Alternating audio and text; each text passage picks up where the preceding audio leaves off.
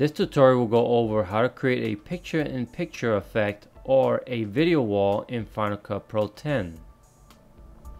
Now the first thing you need to do is select your clip, bring it into your timeline. So I will do it in overwrite by selecting the W key.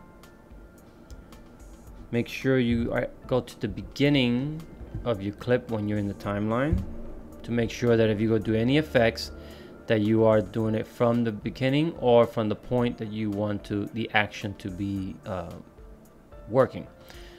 So I'm at the beginning of my clip. You can tell that because here in my canvas I have my sprockets or film sprocket holes showing that I'm at the beginning of my clip.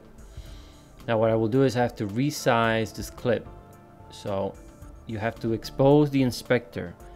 You select the command key and the number 4, and that will expose your inspector. You can also click on this button here, and this will expose your inspector. Now I will select on transform. In the event that you do not see these, let me close this up. This is what it originally looked like.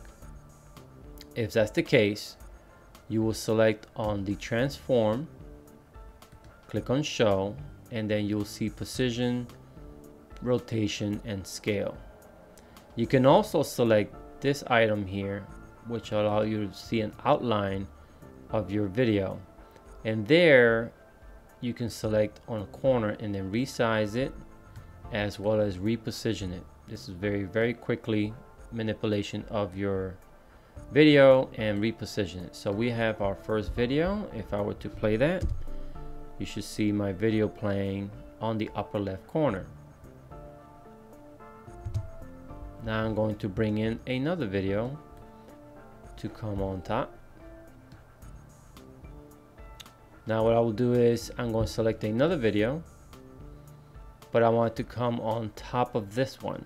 In that case, you have to do an overwrite, but it has to be on top. So in this case, you will type the letter Q on your keyboard. When you do that, the clip will come on top of the other one. So once you do that, you'll see your video. Now you do not see the one underneath, or actually you see a portion of the one underneath, because this clip that has just come in is above the other one on the top layer. So as you bring in your videos, you will be layering them in a manner of order.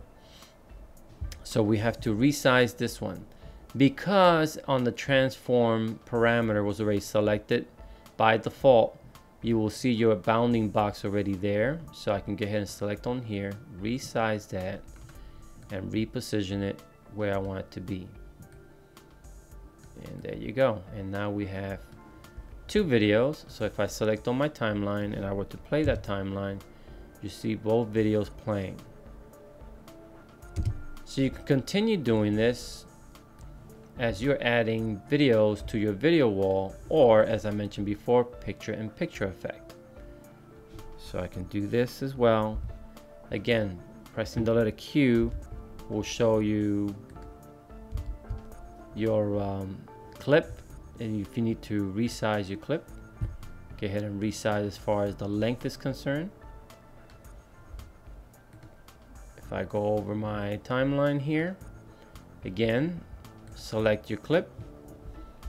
If the bounding box is already there, just click on the corner, resize, reposition, and now go ahead and play your clip. So if you select your canvas or your timeline, you press play, and you should see all 3 videos playing at the same time. And that's how you create a picture-in-picture or video wall effect in Final Cut Pro 10.